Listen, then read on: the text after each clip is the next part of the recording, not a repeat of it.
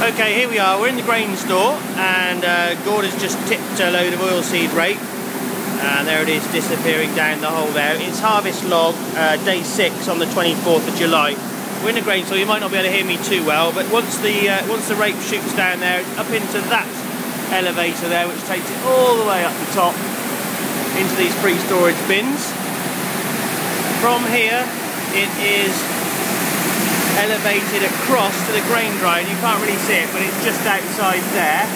From the grain dryer, it comes back in along that conveyor there, up that elevator, and it comes down that little chute there,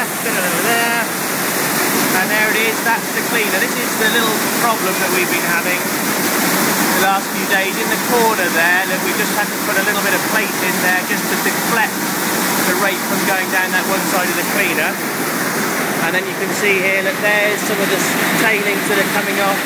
That's the bigger stuff. And then if you look down through here, that's some of the other bits of pod and things, and that's going out there. What we'll do, we'll actually save that. It'll have a few seeds in there, a few weed seeds. That'll be saved in a barn, and then what we'll do in February, March, April and May, we'll actually take that out, and the gamekeeping team dotted around the farm along tracks and verges so that the small birds have a little bit of something to feed on through the winter months. So this is the stored rape. We've got there's 32 bins up here altogether. Each one of these hold about 40 tons, 45 tons, depending on what's in them.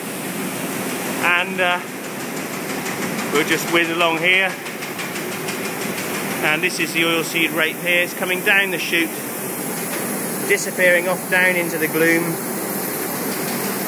to be stored. We've got some lorries coming tomorrow for some rape. We're about halfway through the rape acreage now, probably 100 hectares done, well 110 I think it is, and yeah, a bit more tomorrow.